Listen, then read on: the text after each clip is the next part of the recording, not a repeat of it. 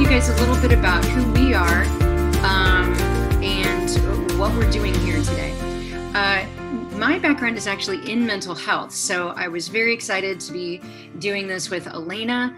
And, when we talked with DODD and ODMH, oh gosh, what is it?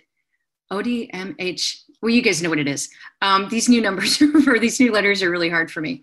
But when we started talking about doing this, it was very exciting for both Kevin and me. Kevin actually is familiar, I think, to many of you guys from DODD, if you've been around for a little bit.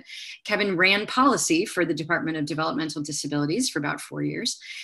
So, as I said, I was for about 3 years sort of a liaison between those two departments. And my background is in mental health, as I mentioned. I have an MSW from Ohio State. I actually taught at Ohio State in the MSW program for about a decade in clinical social work. And so my friend Kevin, who was running policy at the time, suggested I apply to be the project coordinator for, or the project manager for the Coordinating Center of Excellence. And this is a group who actually knows what that is. Usually I have to explain that. But at the time, what that meant was the same sort of partnership that ODMH and DODD are doing. Forgive me, everybody, I'm going to use the old name probably all the way through. So I was really excited to come to that new world and learn about this new system, because the truth is, and I don't always feel great about talking about this, but I think maybe some of you guys, especially those in mental health, can maybe relate to this. When I was in school and then working in community mental health and starting my private practice, if you said dual diagnosis to me, what I thought about was mental illness and addiction services, right? So it was sort of a new world to think about the other dual diagnosis. And in fact, that's going to be our next offering, I believe, next week, is when I talk about that more general sort of dual diagnosis. And what I quickly came to understand is that understanding mental health issues is incredibly important. Because I think what I found was that in the DD world, people were very aware that many of the folks they served also had some kind of mental health diagnosis.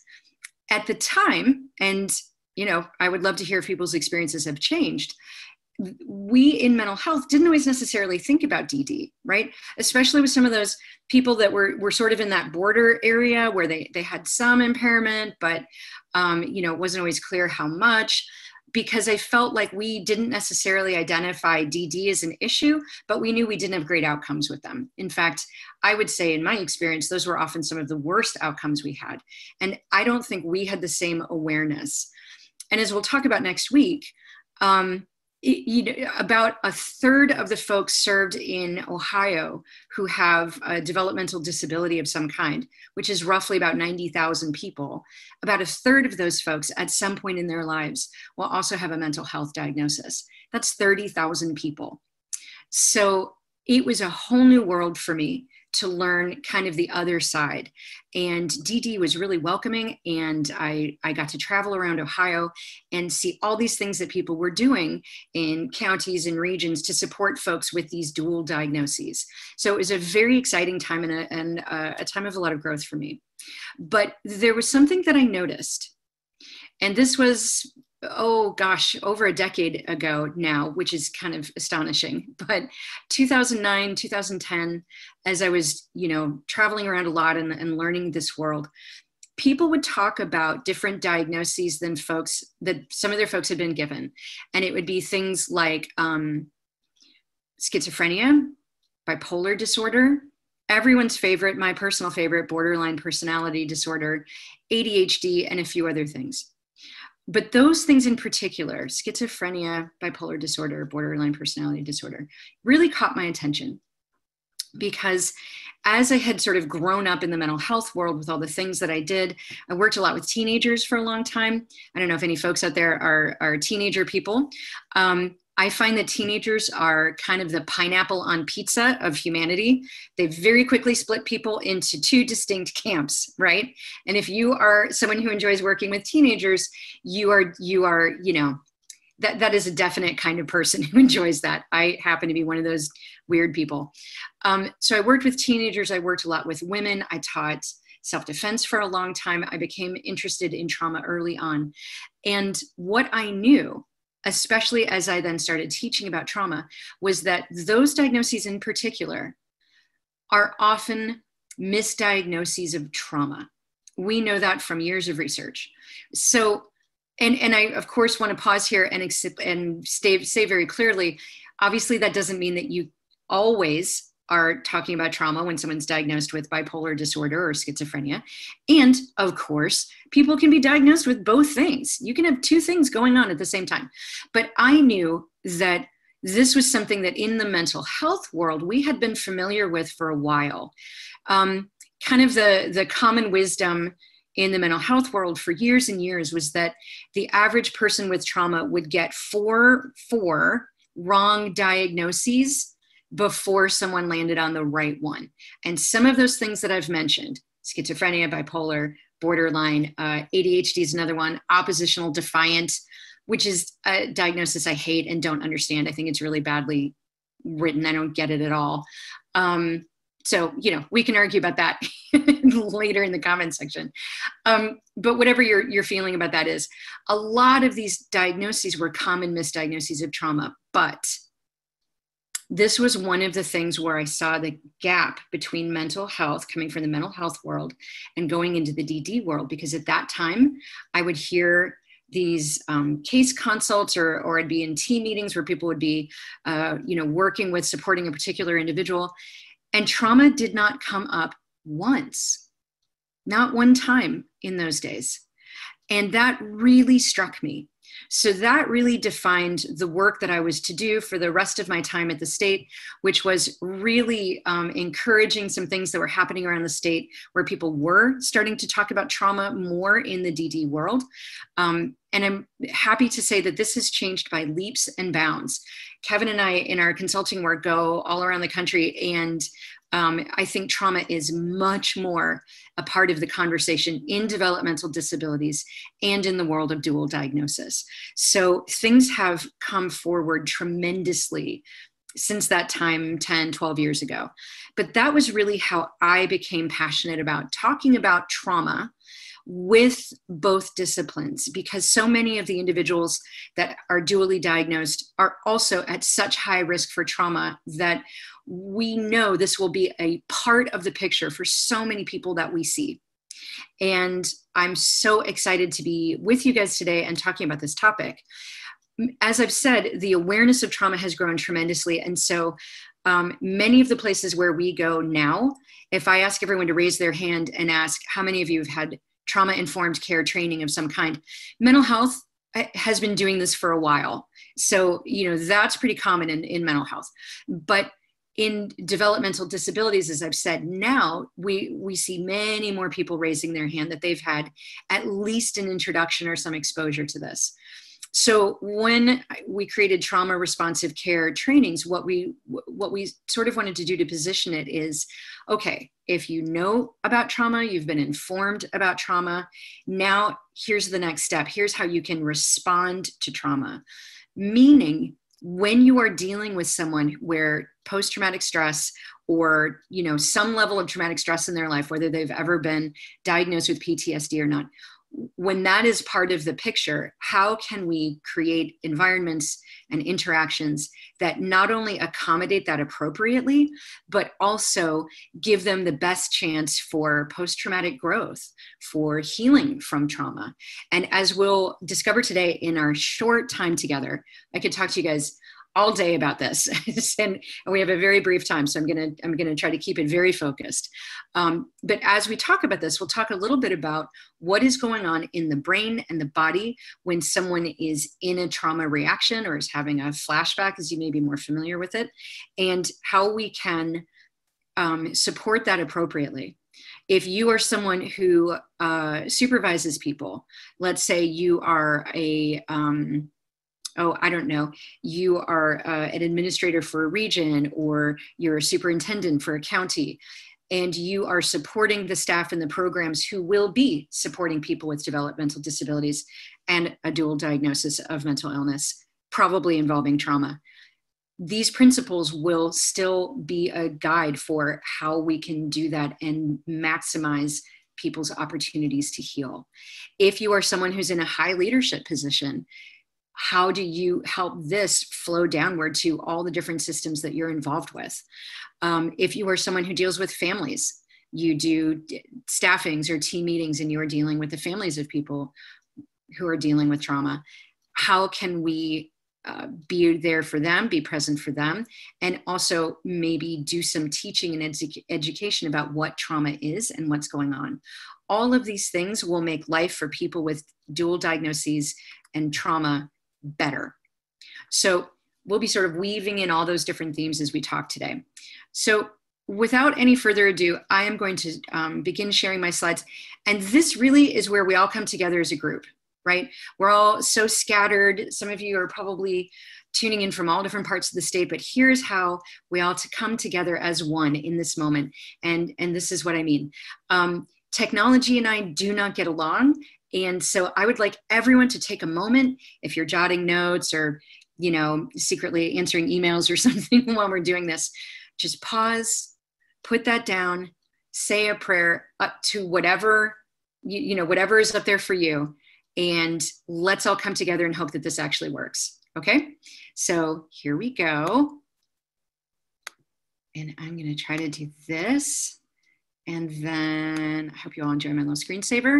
And hopefully you can see this. And I'll play it from the start. I think it worked. If anyone can't see the slides, let me know. But I think we're good. Okay, so I am going to jump ahead to some quotes that even with the short time that I have with you, I think this is a really good way for us to kind of orient how we're going to be talking about trauma today. What will strike you right away is I am not going to be talking about, you know, this diagnosis or that diagnosis. And I'm really not even going to be talking about trauma for people with DD, because I think that like many things that we grapple with in our fields, it really kind of serves to separate us, that people are so different than we are, as if they just work, you know, in a completely different way, emotionally and neurologically. And the truth is that they don't. Of course, there are some differences. Whether someone has another serious persistent mental illness, like schizophrenia, let's say, or if someone has, you know, significant support needs with developmental disabilities, they are on the autism wheel or wherever they are. So obviously, there are times when communicating might be more difficult, or there are fewer community supports, or there are other factors that kind of confuse people about what's going on. But I think as we'll see as we go through this today, that trauma is at its heart a human experience. And as we get into the sort of the brain-body reactions, there are only so many ways that a brain can respond to a threat. There are only so many ways that our nervous system, you know, either gets activated or shuts down. And we are all far, far more alike than we are different. And that really is going to be the theme that carries us through today. So I want to start with some quotes that really describe how I think about trauma, how I talk about trauma. And in fact, some of these names were actually people that I used as textbooks when I taught trauma at the MSW program. So Tamsin Kaddis, this author I'm going to need to introduce to you guys a little bit. She's actually an English psychotherapist, and she, for many years, ran, she might still, I don't know, a mental health clinic in London just for people with developmental disabilities. So let's all pause for a second and just imagine that somewhere in Columbus or Cincinnati or Cleveland, there was an entire agency that only worked with people with these dual diagnoses. That is amazing to me. I think about that all the time. Anyway, she wrote a really great book about it, and she talks about the role of trauma with the patients that they treated there. It is worth noting at this point that many patients referred to her clinic seem to have become disabled more by their traumatic life experience than by any congenital impairment. Now, this is amazing to me. It's deceptively simple, but it really has a radical implication, I think. Imagine what it would be like, let's say in the DD world, where I am new to a county or new to a provider or whatever, and the first things you learn about me are not my the syndrome that I have or the congenital birth stuff that I have or whatever. The first thing you learn about me as you're trying to do planning and staffing and all of that is my trauma history, if that's known, or how I seem to be around other people, what seems to make me feel scared, what seems to make me feel safe. And I'm not saying that other information isn't important, IQ and support scale stuff or whatever, but what if that came second and my trauma history came first? Or imagine those of you who work in the kid mental health world and you're doing an IEP or whatever, and instead of talking first about, the behavior issues everyone's having with this kid, you talked about when they feel safe and when they feel scared. And that set the tone for everything to follow. In many cases, that would be a complete reversal of how we do things. Now, this next one, I know that that I've got folks in the audience who are well informed about trauma, who work with trauma. This name will be very familiar to you guys, and for some of you who may not be as familiar, Bessel van der Kolk is probably the best known trauma author in the world. And in fact, his most recent book, The Body Keeps the Score, has been a bestseller, I think on the New York Times list for months and months and months. And that is one of the books that I kind of adopted to use as one of my textbooks for the graduate program in trauma. And this was something he said at a training that I attended. And there's actually a lot going on here. So we're going to go through it and we're going to break it down. In fact, the past is the past. And the only thing that matters is what happens right now. And what is trauma is the residue that a past event leaves in your own sensory experiences in your body. And it's not that event out there that becomes intolerable, but the physical sensations with which you live that become intolerable. And you will do anything to make them go away. As I said, there's a lot going on, so let's break this down. The past is the past, and the only thing that matters is what happens right now. This is so important. For some of you, you may not be doing trauma therapy, you may not be doing, day-to-day interactions with somebody, but you might be the case manager or, supervising staff at a provider or whatever it might be, coordinating services. And if you are the person in the room who can help everybody else in the room, staff, family, other providers, whatever it is, understand that the issue of trauma is that it is happening right now. I think that's crucially important because if you don't work with trauma, if you don't have a lot of training in it, it can be really hard to understand why someone seems to be holding on to this thing that happened months, years, sometimes decades ago. I totally get it when that feeling from families or other staff or people surrounding this individual is, well, why don't you just let it go? Or you need closure, or just don't think about it. And if you work with trauma, if you have people in your own life with trauma, you kind of get that feeling of like, oh, I should just not think about it. What a great idea. I wish I'd thought of that. If that's all it took, if trauma were really just in the past and all we needed to do is let it go, we would not be talking about this today. Trauma would not be the huge field of study and research and therapy that it is. The problem with trauma is that the past keeps happening in the present. And as small and simple as that concept might sound, that is, I think, a fundamental gap in people's understanding. And when people get frustrated or impatient or why are you perseverating on this? Your ability to be the person in the room who gets it and who can help other people get it can be incredibly important. So that's the first really big thing. Trauma is not about the past. It is about what keeps happening right now. What is trauma is the residue that a past event leaves in your own sensory experiences in your body. We will be talking about the nervous system and the brain-body connection. And it is not that event out there that becomes intolerable, but the physical sensations with which you live. Okay, let's talk about those physical sensations. coming into the present. This is actually something I write about in my book. And this is part of what launched me on the road to being fascinated by, obsessed with, involved with working with trauma throughout my professional life. So when I was in graduate school, I had a professor named Jim Lance, and I might have some people in the audience today who know that name. He passed away, gosh, it's been 15 or so years now, but anyway, he was my favorite professor, and he had grown up a farm boy not far out of Columbus in a rural area. And when he was a young man, he volunteered to go serve in Vietnam, like many young men did. And he was assigned to a medic unit.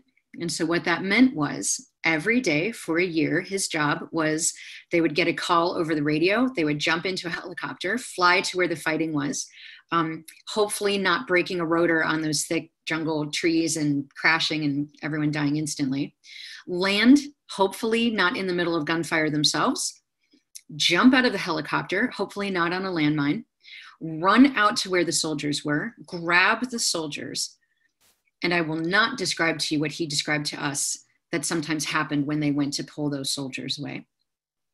Get them onto the helicopter, take off, and fight desperately to keep them alive, to fly them back to the medical base. Needless to say, many soldiers did not survive that flight. And I also will not describe to you what he said it was like in the helicopter on that flight back, what he saw and heard and experienced. So he came home, he finished his education, he married a nice lady, became a therapist and a professor. And then one day he and his wife decided to go to the movies right here in Columbus, Ohio. And the movie they went to see was called The Deer Hunter. That may not be a title that's familiar to all of you, but that was one of the first, as I understand it, very graphic, very realistic movies about the Vietnam War. And the story he told to his students for generations after was he does not know what the actual scene was in the movie. That information was not available to his brain afterwards. All he knew was that one minute he was sitting in his seat, a professor and a clinician with his wife. The next thing he knew, he was crouched in the middle of the movie theater aisle, screaming, incoming, while his wife and an usher were dragging him out of the theater. So, for those of you who did not know Jim Lance, I can assure you that that was not a choice or a decision that he made to humiliate himself, to disrupt a theater full of strangers, and to terrify his wife. Now, why am I saying that to you? Because that seems pretty obvious, right? Well, I want you to think about if that had been, let's say, a young person in a special ed program in a school on an outing, or an individual with a developmental disability in a group home who'd gone to the movies. Let's just have, a little circle of trust here and be honest. What would that person be told when they got back to their classroom or their program or to their group home? We all know the answer, right? Well, that's the last time you get to do that, or you just lost that privilege because of your, what? Because of your behavior, or because of your poor choices. And then there's some kind of punishment. We won't call it punishment. We might call it losing privileges or time out or whatever. But that's essentially what's going on, right? And maybe some shaming as well. So again, what I think is so crucially important to understand is that that was not behavior the way we define behavior. And I will say, I think that's one of the interesting sort of cultural differences between DD and mental health. I don't know if you guys in any of these trainings have talked about this. I'll touch on it a little bit next week as well. But DD remains very behaviorally focused for a lot of reasons that make sense. But one of the things I would hear as I was sort of learning the dual diagnosis world, I would go to a county or a provider or something, and they would say something like, oh, Laura's just having a behavior.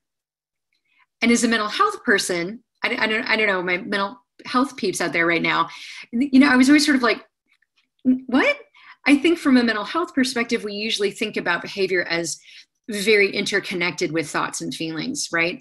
And I think sometimes the behavioral focus in DD, while very useful, sometimes kind of pulls people away from that. And it's almost as if a behavior is just this thing, like I'm going to drive through Starbucks and get, 2 lattes and a behavior to go. It's very odd to me. But in any case, this would be described as a behavior. And one way we can define behavior in human beings is it's intentional, right? I lift my hand up to my mouth with my cup so that I can take a drink of water. It's a decision I made. If I had a full-on grand mal seizure right now, and I fell to the floor and was convulsing on the floor, none of you guys out there would say, wow, she decided to behave very oddly right now. I wonder what her intention was in doing this. Right? It would be clear to you that it was out of my control. But as we talk about trauma, we will see that things like what my professor experienced, what we would commonly call a flashback, was his nervous system reactivating this experience as if it's happening right now. And for those few seconds, it was out of his conscious control. It was neurologically much closer to a seizure than it is a behavior. But if you don't know the context, I get it, right? We might, if I'm an hourly staff person and I've got a hard shift and a lot of stuff to be responsible for, I can see how I would look at that and go, ugh, this person's just trying to make my day difficult, or they're just trying to get attention or whatever. I can see if I'm in the audience of that movie theater and some guy starts screaming and has to be dragged out. Again, circle of trust. Let's be honest. What would we all think to ourselves? We would think the C word, right? We'd be like, that guy seems crazy, right? It's very hard when a trauma reaction is placing someone so outside of the norm of what everybody else is doing or what's actually going on in that environment. And we're going to talk more about that in a minute. So, going on to the last part of this quote, I told you there's a lot going on here. It is the physical sensations with which you live that become intolerable, and you will do anything to make them go away. Imagine the level of terror and horror that would activate my professor's nervous system to the point that he would leap out of his chair and scream. I won't ask you guys to share your scariest experiences, but if you can do this just a little bit, just touch in for a second on a time that maybe you felt some part of that part of fear or panic.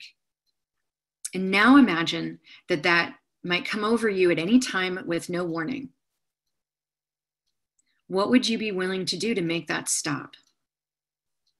Well, I can tell you what I would be willing to do. If I had no other means of coping with it and stopping it, I would drink, I would use drugs, I would overeat, I would starve myself, I would cut myself, I would compulsively shop, compulsively gamble, have sex with inappropriate people, lash out at people violently, you name it, I would do it. If that was all I had to make it stop. And most importantly, so would you. In this training, when van der Kolk said this, he looked out at the audience and he said, you will do anything to make them go away. And he didn't say, if you're a messed up vet, or if you've got somebody with disabilities, or there's something, morally weak about you. He said, you, and he meant you and me and him and anybody in the right set of circumstances, lacking other tools, we would do any of those things. And so, as I said at the beginning, as we talk about trauma, we can talk about what are the complications if you also have a developmental disability, or what happens when you're disempowered already because you're a child or a teenager that's getting on people's nerves, or whatever it is. You've experienced something very specific in combat trauma that it is hard for other people to relate to. Those are absolutely factors and complications. But when we boil it all down, as I said, this is a human experience of when we have intolerable levels of fear and horror and terror, we will do anything to make it stop. And finally, the simplest quote here, but in some ways for me, the most heartbreaking and the most elegant. Pierre Genet, if you know much about sort of the field of trauma and how it developed, along with neurology and psychology and lots of other things. Pierre Genet was a 19th century French neurologist, and his work, along with Charcot and others, were really the foundation that Freud and sort of the next generation of scientists used to create our modern understandings of things like the brain and also the mind. And Genet said this: trauma is a disease of not being able to be here. And I think this not only sums up so beautifully what it's like to live with levels of trauma that sometimes take you out of yourself, where you don't know when and where or who you are in those moments, or create this barrier between you and other people. It also means that when it's severe enough, you don't get to live the life that you could otherwise live. Think about the people that you work with who go from classroom to classroom, school system to school system, work setting to work setting, housing to housing, because their trauma gets in the way of being able to be appropriate or to respond in a measured and thoughtful way to their environment. We'll see, again, very briefly, how trauma doesn't just create, particular triggers, but depending on how early it starts, how severe it is, how frequent it is, can affect everything about who someone is. And maybe this is another way of saying why I'm so passionate about doing this and why I'm so grateful to have this time with you guys. Because as we'll see today and next week as well, your knowledge of this, your understanding of this, and your ability to either implement that with someone or support other people in understanding better and supporting better can be the best chance someone has to get to actually come back here and live their life here that they were meant to live. So, speeding along, I'm not going to spend a lot of time on definitions, but just to sort of orient us, trauma is really anything that can make you feel like you're about to die or that is emotionally overwhelming or annihilating. So let's use this example. Let's say that I'm on 71 and a car is coming into my lane and I have to swerve out of the way and I roll my car into a ditch. And I'm not badly injured, maybe, I'm conscious, but I'm trapped. Might I feel that I'm about to die? Trapped in my car, maybe I can't get free, I'm waiting for them to cut me out, the car might explode at any moment. Yes, absolutely. I might be afraid that I'm about to die. Now let's use a different scenario. And this group in particular, I'm so excited to be talking to you guys because I think a lot of you already, completely get what I'm about to say. So let's imagine that I'm 4 years old and I live in a household where there's a lot of violence, a lot of screaming and yelling and throwing things, and the cops are called and the whole thing. But for whatever reason, no one is ever hitting me. I am not physically hurt at all, but I am witnessing this. Sometimes at night I'm lying in bed and I can hear this. Might I, at 4 years old, experience an overwhelming level of fear and panic? To the extent that it's, to use a really good word, kind of emotionally annihilating. Yeah, absolutely. And some brain scans have suggested that if you look at the brains of people who've had very different kinds of trauma, childhood sexual trauma, combat trauma from a soldier, and I think another set of scans was done of someone who'd been in a long-term abusive marriage, the changes in brain activity and in some cases actual brain volume in some areas of the brain, the changes look the same. So when we are working with someone or we are training staff or whatever, those specifiers of intimate partner violence or combat trauma or childhood sexual assault or whatever it is, again, there's some specifics to those things, but our brains and body, there's only so many things we can do. And so when we think about trauma, it's really important to keep in mind that it might be something that is an actual danger. I might actually be in danger of being badly injured or killed, or it could be something that is emotionally unendurable. Okay. And why that is so important, again, many of you guys kind of already get this, but in many of the systems in which we care for people, DD, mental health, corrections, education, whatever, we're normally pretty good at keeping people safe. right? This comes up in DD a lot, actually.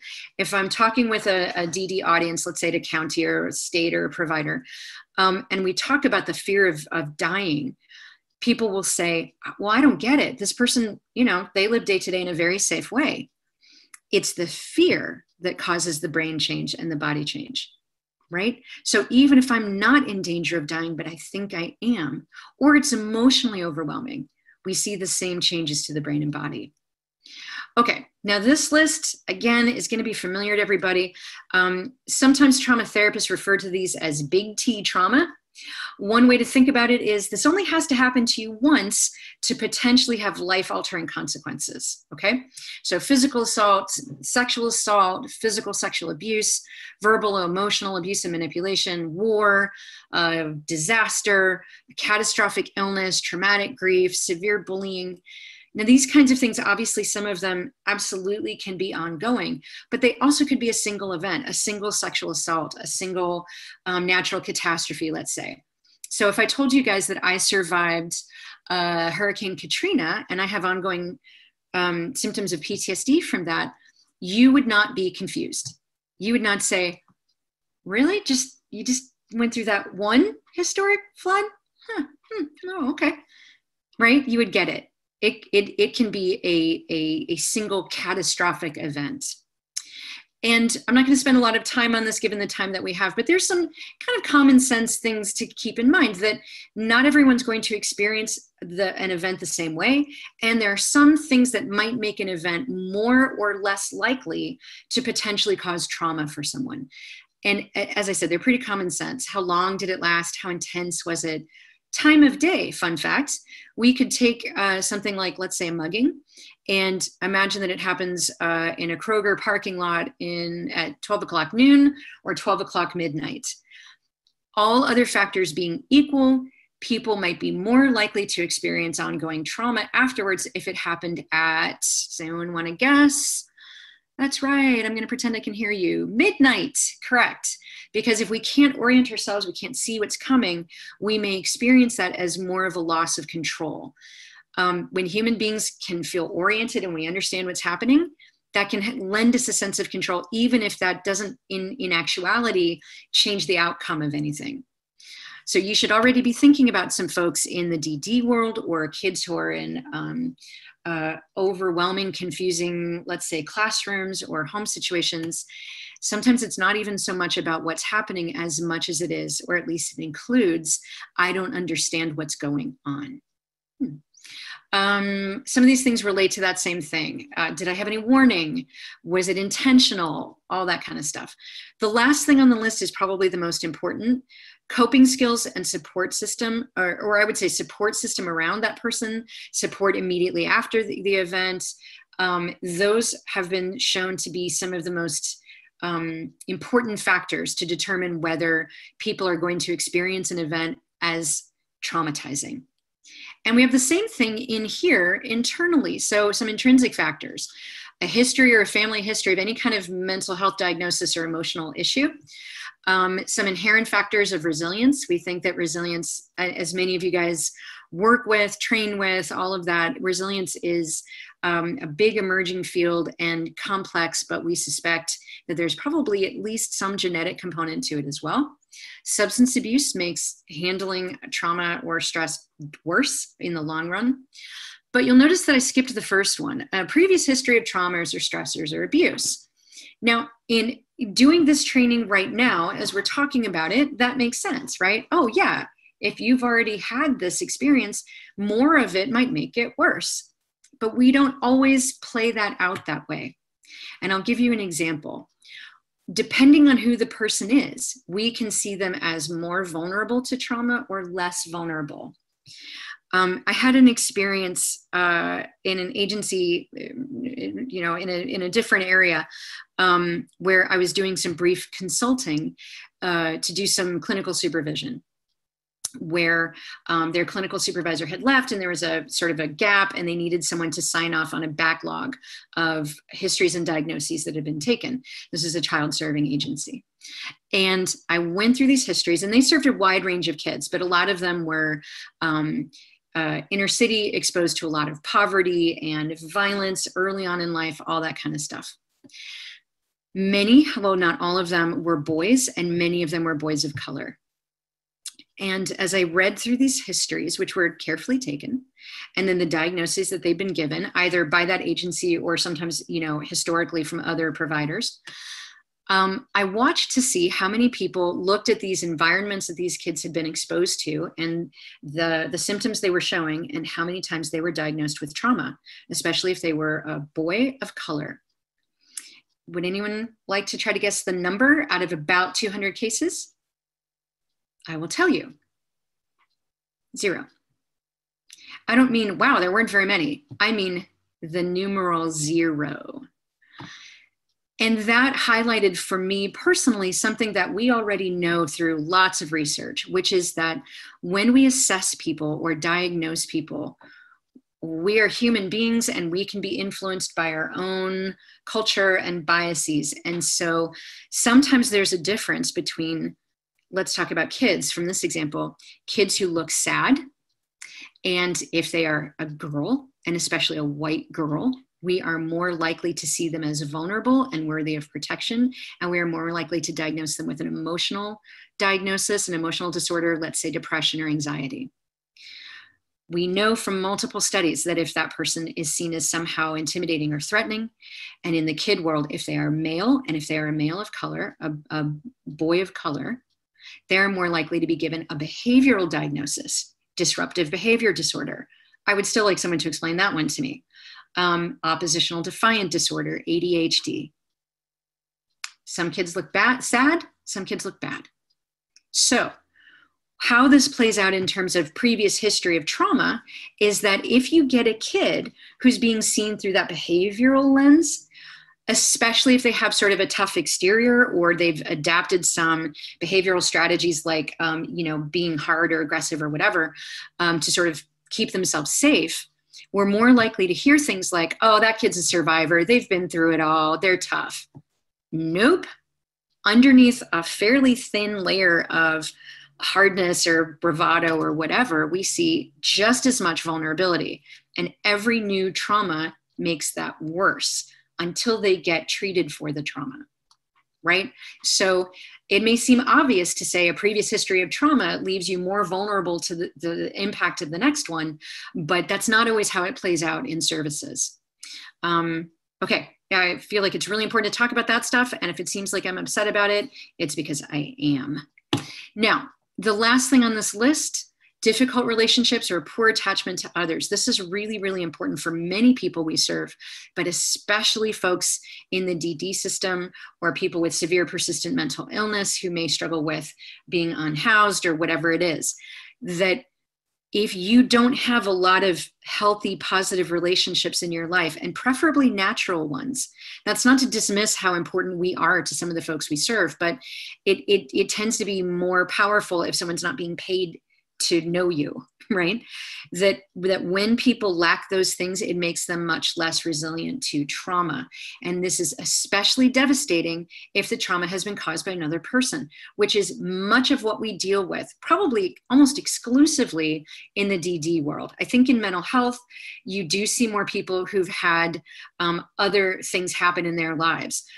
But generally speaking, I think with the developmental disabilities world, we're talking about interpersonal trauma, right? Most of them have not been in a serious car accident or a mine cave-in or something like that. Okay, so I now want you guys to look at this list.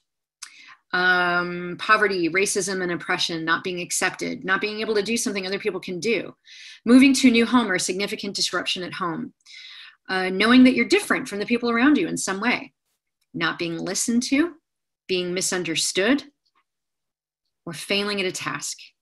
One of the things that also sometimes is on this list, I don't know why I dropped it off, is feeling confused and overwhelmed.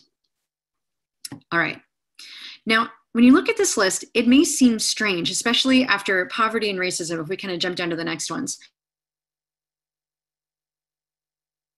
Not being accepted, not being able to do what other people can do, being misunderstood. We could just call those events 7th grade. right? Like some of the things on this list can happen to anybody and will happen to everybody at some point in their lives, right? If I were live with you guys, I might say, please raise your hand if you've never, ever experienced anything on this list ever. And none of you would raise your hands, right? Because again, we all had to go through middle school. So why is it that these things are being included in a training about trauma where previously we've talked about catastrophic, life-altering events that could happen to someone? Well, let's take an example on this list. Let's do failing at a task. Okay, here's what I want you to do, and I'm not going to ask you to share this, so this is just for you, but I want you to take a moment, and again, sort of put your distractions down, just let yourself focus on this for a moment. And I want you to think about a time in your life that you failed at something. And I don't mean something like, oh, well, I guess I'm just, skiing's not for me. But I mean something that was important to you, something that you practiced and tried hard at, or maybe people saw you fail and you failed at it. How did that feel? And if I could see all of your faces right now, I know what I would see. That for some of you, I would actually see a change of like, I know for me, when I think about this, I don't like how that feels. It's very, it's very visceral for me. That is an unpleasant feeling. And now I want you to think about what you do when you fail at something. And without knowing you guys, I already know the answer. For most, if not all of you, there are a couple of things in place. The first one is you probably have people in your life who care about you, who are not paid to be there, who can give you those pep talks, right? I think you're the bee's knees. Go get him, champ. It'll be better next time. I don't know if everybody that talks like that. Maybe that's just me. Although I do think we should be telling people more often that they're the bee's knees. So you've got that support system around you to help hold you up, to help you deal with the unpleasant or difficult feelings and to feel encouraged. And you also probably have some pretty good strategies to use, right? So you either, study harder or get extra help, try again until you can turn it into a success. Or you have multiple options in your life where you can say, wow, this is not the direction for me where I can be successful. I'm going to go in a different direction and I'll be successful that way. Sounds great, right? Now I want you to think about people with developmental disabilities, young people who have emotional burdens, or who have, I can't think of the word now in education, but they've been classified as emotionally and behaviorally struggling. They struggle in a typical classroom setting. Do they always have that robust cheering section? Do they always have a wide range of skills and strategies by which they can create success for themselves after a failure? No. Many, many, many of them do not. And so what becomes traumatic is not the magnitude of the event, but the frequency and the inability to turn it into something else.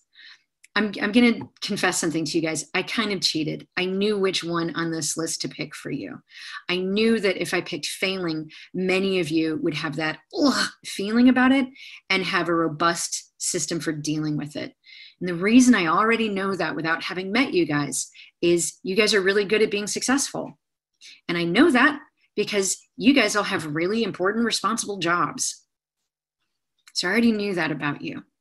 So now imagine what it would feel like to go back to that feeling, except instead of happening every once in a while, or something you can put a different ending on or whatever, now imagine that you feel that multiple times a day, maybe every day, maybe week after month, week after week, month after month, year after year, decade after decade. What happens? What happens is that cumulatively, these little traumas, or what we sometimes call little t traumas, start cumulatively becoming big T traumas.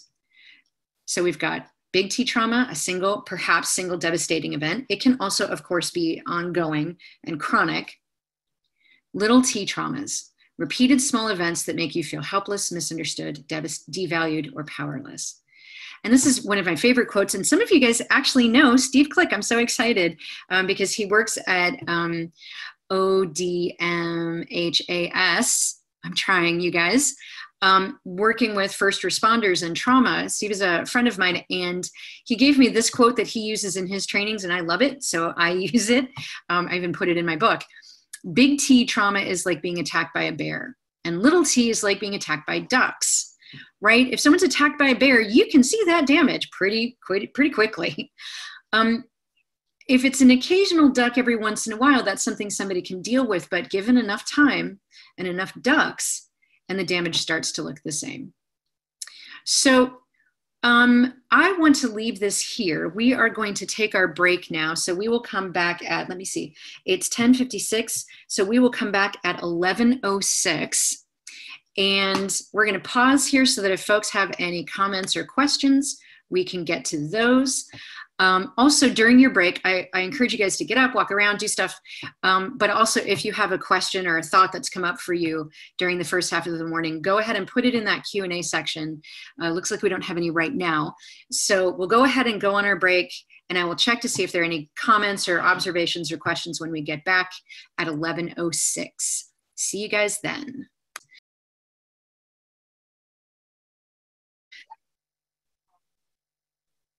Okay, so Lori shared that this was helpful information. Great. Yushan, I believe Kevin is going to try to put some resources into the Q&A section for you.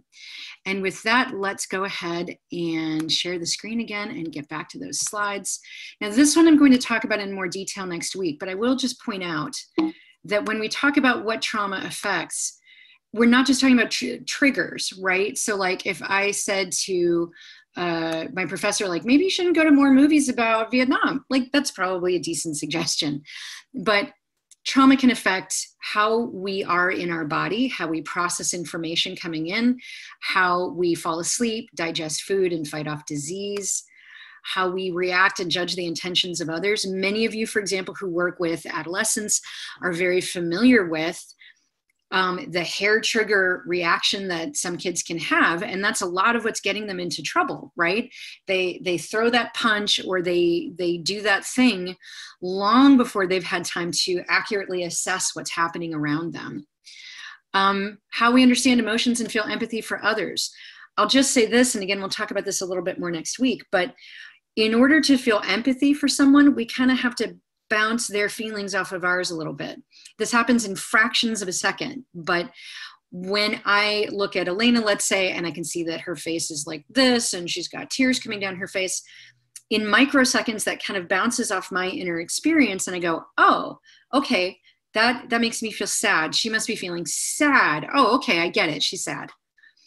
When I can't do that, if I've shut everything down so that I don't feel that terror and horror and panic, and walk around kind of numb and dissociated, which we're going to talk about next, then there's nothing to bounce off of.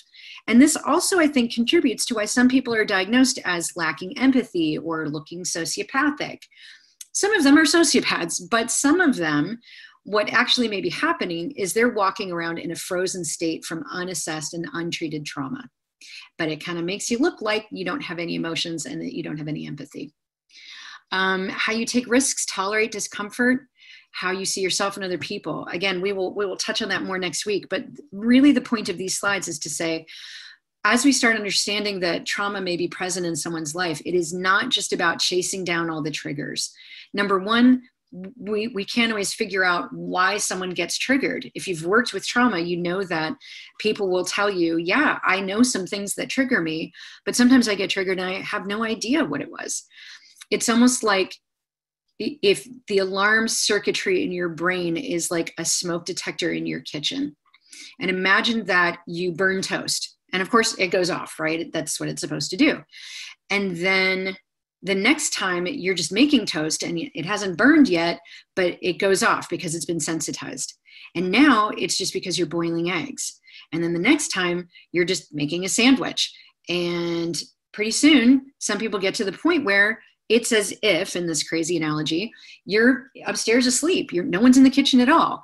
And the system starts to set itself off. So triggers and things like that can be very helpful in terms of sort of laying the groundwork with people. But if we focus too much on triggers, much like, as we'll talk about in a moment, focusing too much on knowing a history, we kind of miss the point. Now, I'm going to zoom through the rest of these. I'm not going to talk about trauma symptoms because I think most of you guys are familiar with this, but also because I really will be going through how trauma is diagnosed next week. So we're going to skip hypervigilance, avoidance, intrusion, and negative alterations in cognition and mood, which is a perfect example of the DSM making things as dry as possible. But that really just means trauma does a number on your mood and how you think about things in the world. Okay, so again, we'll go into more detail next week, so I'm going to zoom through those because I have so much to say and so little time to be with you. Now, when we are faced with something that is a potential threat in our environment, as animals, there are only 5 possible things we can do. And some of these things are things we see more in like mammals and primates. But basically, we can retreat, attack, or shut down. Like that's it. Right? So let's talk about when we get adrenalized into a reaction. Most of you are familiar with the term fight or flight. We all know this. This is when you get that flood of adrenaline and cortisol in your body, triggered by norepinephrine and cortisol in your brain, which we'll talk about again in a moment. So fight, flight, we get it. We're going to fight the bear or we're going to run away from the bear. For most of you, unless you're super fit, I'm going to suggest running away from the bear. Okay. But now here are 2 more, and conveniently they all fit into the F theme that you may be less familiar with, but that are also part of that adrenalized, or what we sometimes call a hyperarousal state. Your nervous system has been hyperactivated. So fight or flight. But then we also have freeze. And freeze is like when a rabbit runs out in front of your car, right? Especially like at night, you can see it in your headlights, and the rabbit is still, but it's still at a high state of tension, right? If you stop to look, you'd see the rabbit is like practically vibrating, right? And as soon as you swerve your car out of the way, what's going to happen? Boom, that rabbit's going to take off. So it's stillness, but at high activation, right? And it usually doesn't last super long. And then the last one, you may have heard previous iterations of this as tend and befriend. I like this one a little better. Fawn, in this example, doesn't refer to a baby deer. Fawning means all the ranges of behavior that move closer to a threat to neutralize it. So smiling, being placating, being appeasing, being overly friendly, even flirtatious or seductive or sexual. These are really fear reactions. They just don't look like fear, maybe. And of course, as many of you will already have noticed, these are often behaviors that have been kind of socialized in women and female identifying people. So there may be a lot of social cues that kind of lead females to do this more, although we absolutely can see it in men as well. And again, I think for those of you in DD world, you may see this when you see what we sometimes refer to as the disability smile.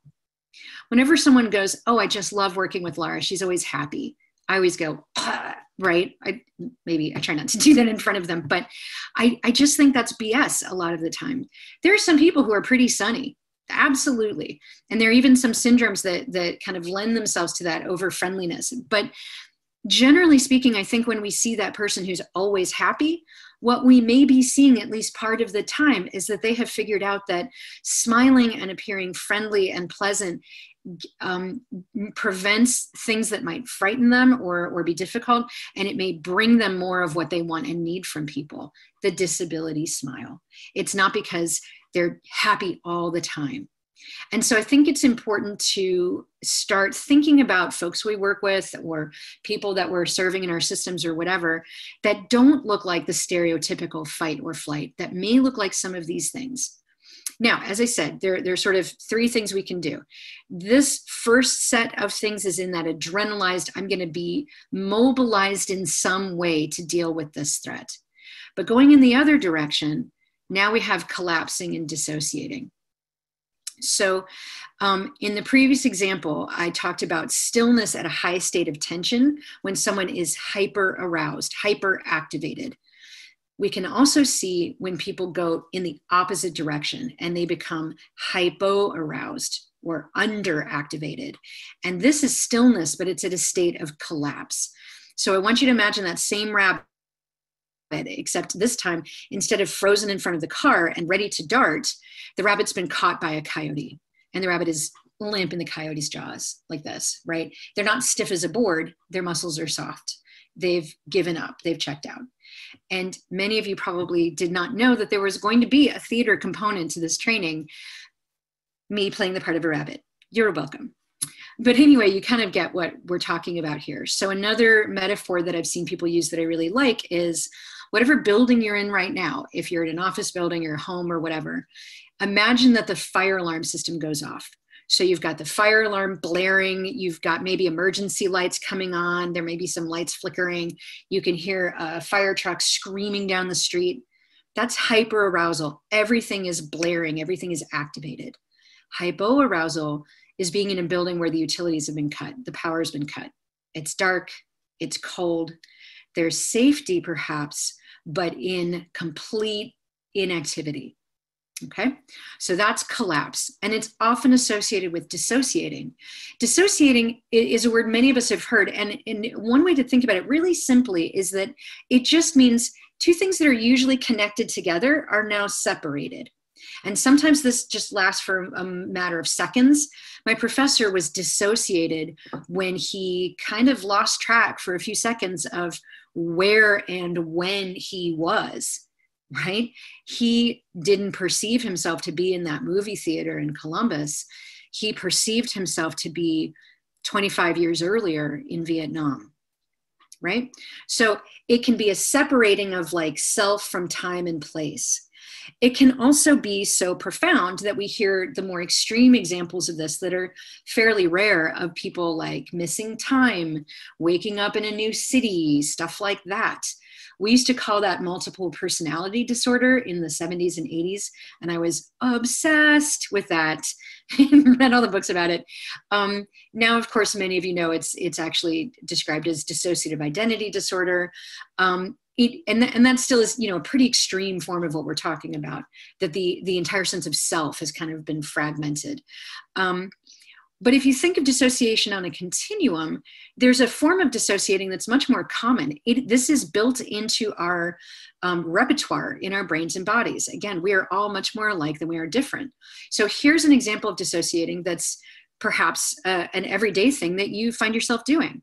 So you're driving home from work, it's a familiar route, and you're thinking about, a conversation you had with someone at work, or this amazing training you attended in the morning, or whatever it is. And you arrive home and you're like, oh, I don't really remember driving those last few miles. Your brain was so occupied with what you were thinking about that you kind of checked out. And your brain is so automatic when it comes to driving. If driving this route in particular is something you've done a lot of, that your brain can kind of go on automatic pilot and you can drive home without incident while your brain is very occupied somewhere else. Dissociation can also be a shift in perception. So sometimes when people dissociate, and those of you in kid world, if you deal with childhood trauma, you will know exactly what I'm talking about. There can be a splitting of perception of being in the body. So it's not uncommon for kids to say something like, when XYZ was about to happen, I would just leave my body and go into my stuffed animal. Or it was like I was watching it happen to another kid. Another form of dissociating that is more subtle, but I think is really endemic to trauma, we see this a lot, is the separating of words and feelings. So, for example, I've done some pro bono work with the refugee community, and many refugees have seen unimaginable levels of trauma. And one gentleman in particular, I will always remember, had experienced torture as a political prisoner. And I only saw him a few times. And when he came in, I think I started with something in one of our early sessions, like, how are you doing? Or how are things going? I would never have asked him to talk about his trauma. We were nowhere near that. And I don't usually work with narrative anyway, but Anyway, he, without prompting, launched into the story of all the things that had been done to him.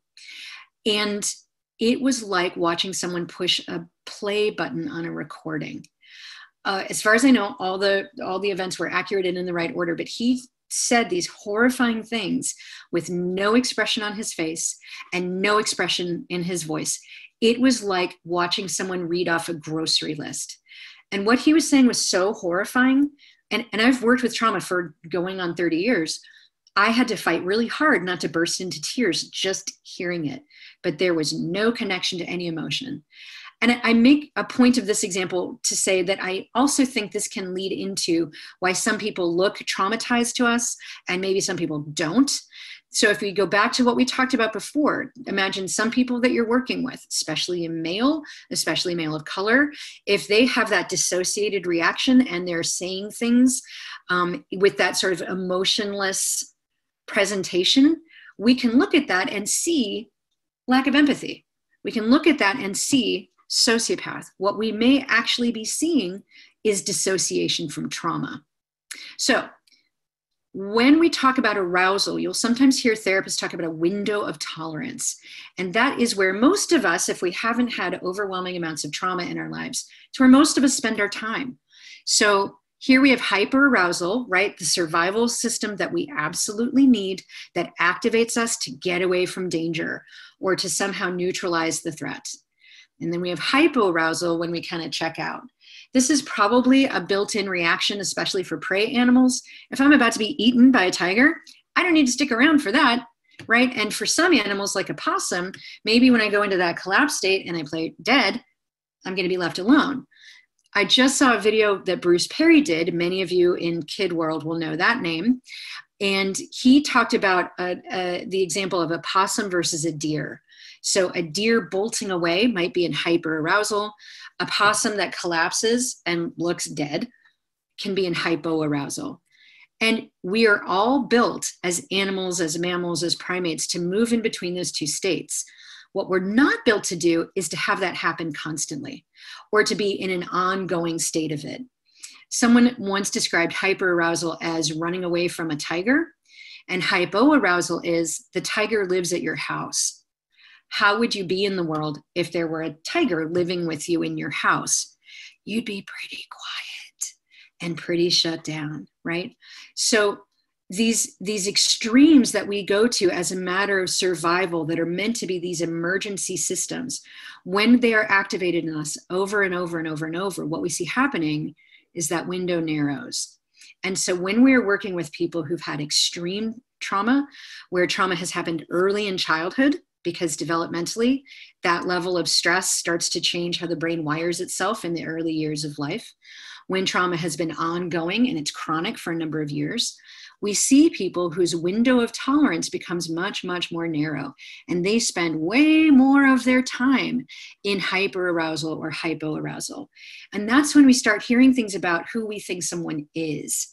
You know, Laura's a stone cold sociopathic criminal. Well, maybe. Or maybe I spent a lot of time checked out and dissociated in hypoarousal. Or Laura's an explosive pain in the butt and she's got a, explosive behavior disorder or whatever. I'm sorry, I keep ragging on these diagnoses. We can talk about it. It's probably an issue that I need to work through.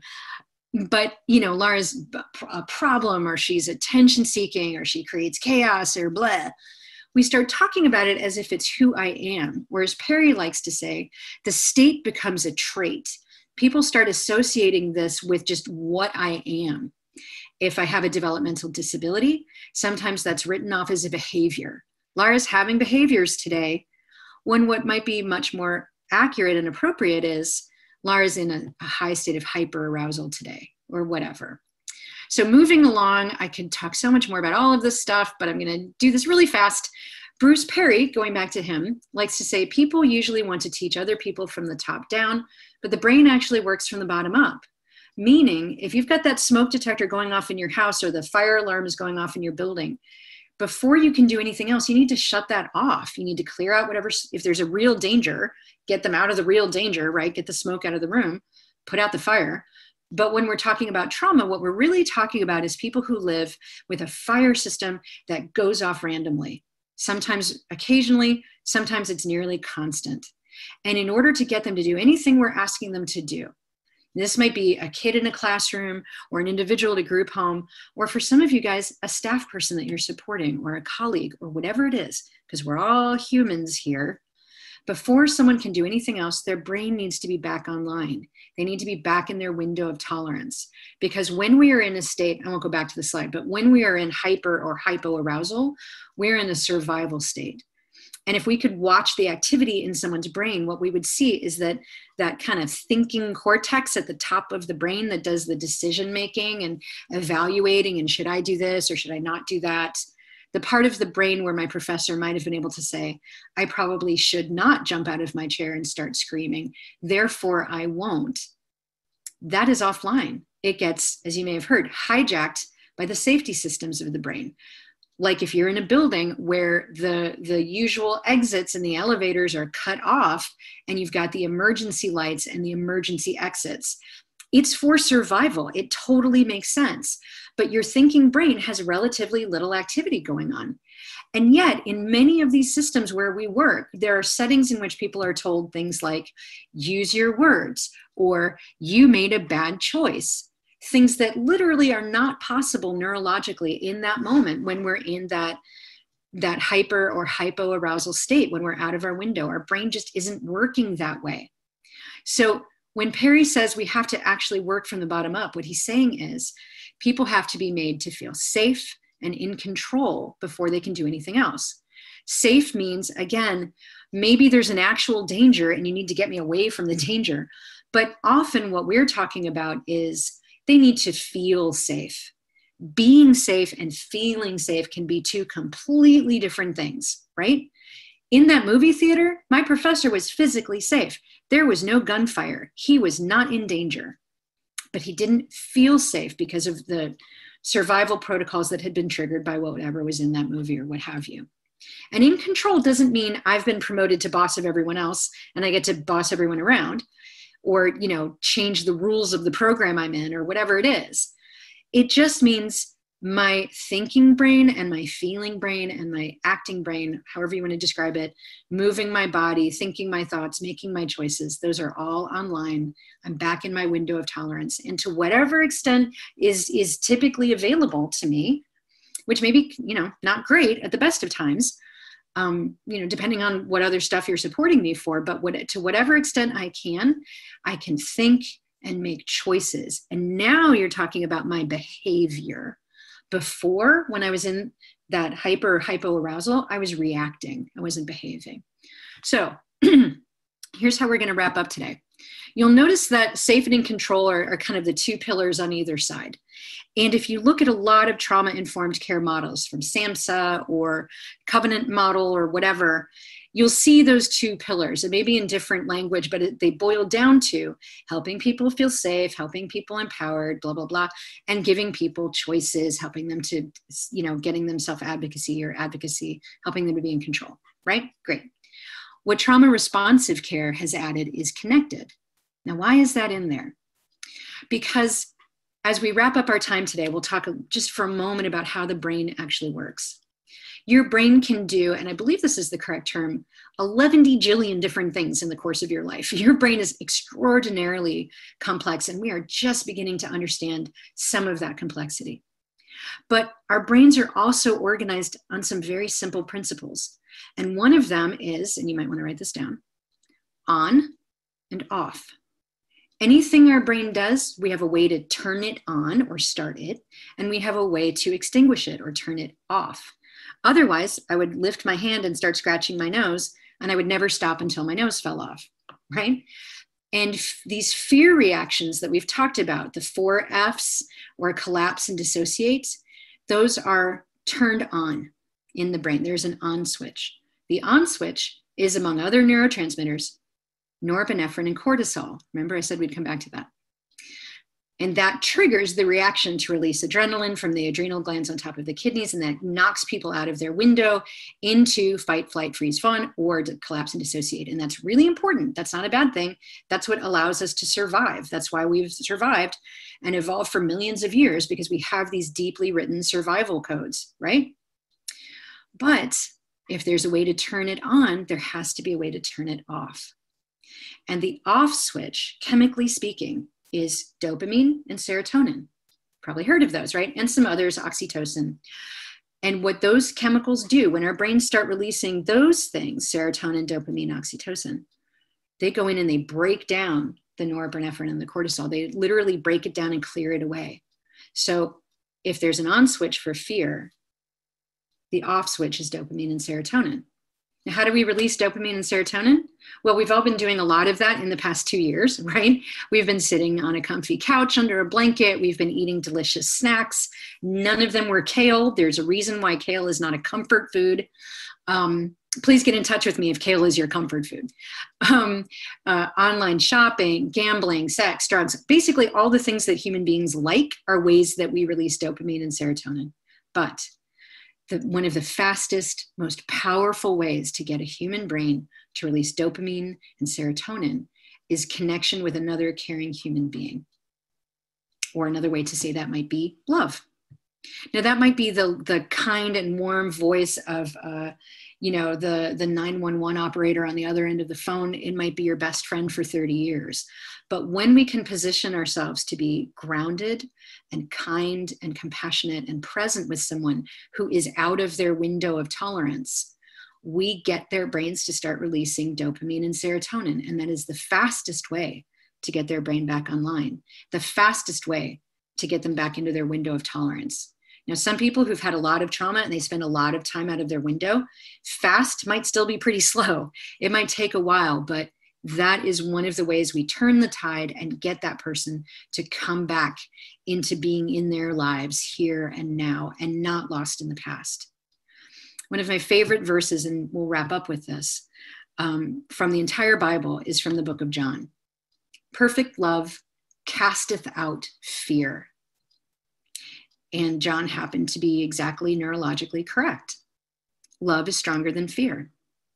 So when you are out there working directly with people or, supervising and managing programs that allow people to work with people directly, and you create these opportunities in which people can have these connected interactions and they can be made to feel safe, connected, and in control over and over and over and over and over, you are helping their brains experience something different.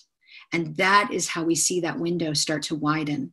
That is how we start to see what we would call healing from trauma. Another way to think of it is this. We're going to talk about all that other stuff later, but we'll wrap up with this just for the time that we have today. It is the relationship that heals people. Psychotherapeutic interventions and medications to manage symptoms and all of that stuff. I'm a trauma therapist. I love all of that. But I know that what actually helps brains change is the experience in connection with another kind and caring human being. And so as we wrap up today, I want to take the liberty of thanking you guys for being the people who create the circumstances in which those experiences and relationships can happen. Thank you from all the people who can't thank you themselves for what you do. And thank you for your time today. I so appreciate you guys. I appreciate DODD and ODMHAS for putting on this training. I know we are over our time a little bit. I will stay for questions if folks have them. And otherwise, I hope to see many of you guys next week. So thanks, everybody.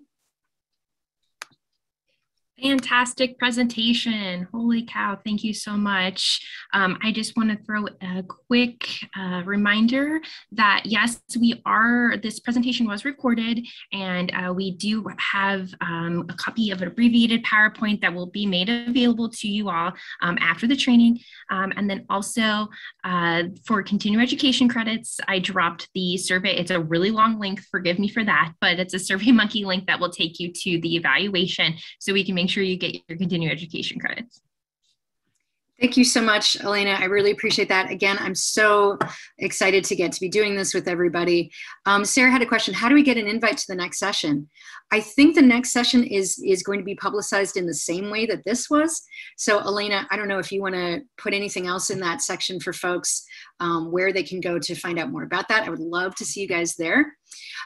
If you want an abbreviated copy of some of what we went over today, you can go to our website that I think Kevin hopefully put in the chat. It is www.aldridgepele.com. We'd love to hear more from you guys.